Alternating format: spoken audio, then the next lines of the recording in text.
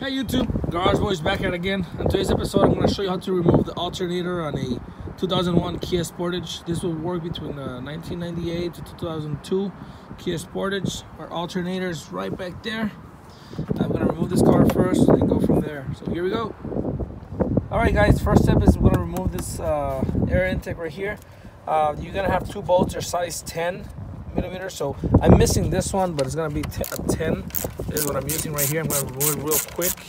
I usually don't show how I remove the bolts, but hey, why not? Something different. Then you're going to come in here to this side.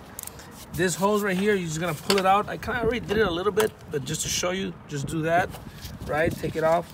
And then if you come and look in here on the side, inside here, you're going to have to remove this bracket.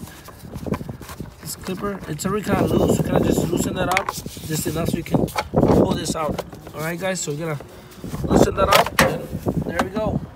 This cover came out of the air intake. So now let me show you what to do next. Hey guys, so moving forward, we're gonna disconnect the battery. Just unplug the positive side. Just unplug it, put it on the side, and then we can move forward to removing the alternator. I'm using a size 8, but you may have an 8, 10, or a 12. Alright guys, so now what we're gonna do is gonna remove these two cables, the plugs. So this is very easy. Just come for this one, just come back here, and there's a little button like you can see right here. Just press it, as you can see, and then just pull back. It's very easy to just press and pull back. Just press and pull, put it on the side, very easy. Now this cover, just pull this cover back. Just press the button, the little thing, and you pull it back. And now you have a size 10 nut right there, which you just remove that and you can put all the cables on the side. My setup is very easy. It's just a size 10 socket extension. Very easy. Just remove this and put everything on the side. All right, guys. So now that you remove the electrical cable, just put them to the side, and that takes care of that. Now we have two bolts. They're size 12. Remember that. This mechanism right here, so you can remove the belt.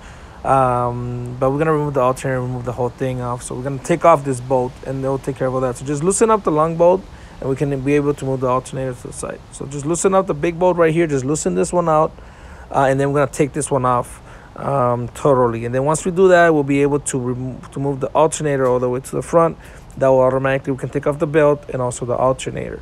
But there's one more bolt on the alternator. I'm gonna show you the location of that. But just take this one out after you loosen up the first one. And you can take this one all the way out, and then with that, it's a size 12. With that, you'll be able to move the alternator all the way to the front, like that, to the side, follow that rail, and then that will remove the belt. And then, like I mentioned, there's another bolt. It's in the back. I'm going to show you that in just a minute, but just take care of this first, and then we'll do the rest now.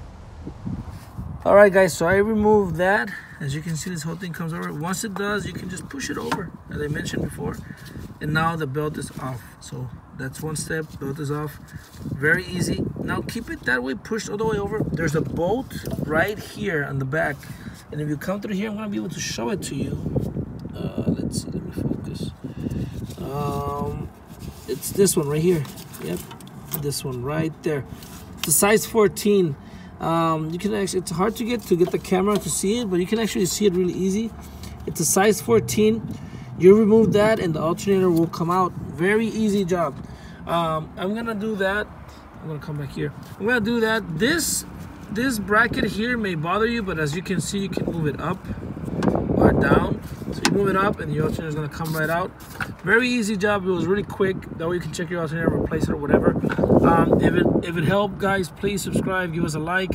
Thanks for watching, and I'm sure this video will help a lot of people. Okay guys, I removed the bolt. Quick little clip before I go. Remove the bolt. It's gonna stay there. It's a little bit loose like this, but it's kind of stuck. So you're gonna have to wiggle and bring up, wiggle and bring up.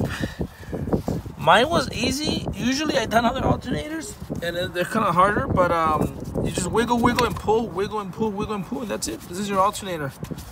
That's it, guys. That's how you remove it. Please like and subscribe. Thanks.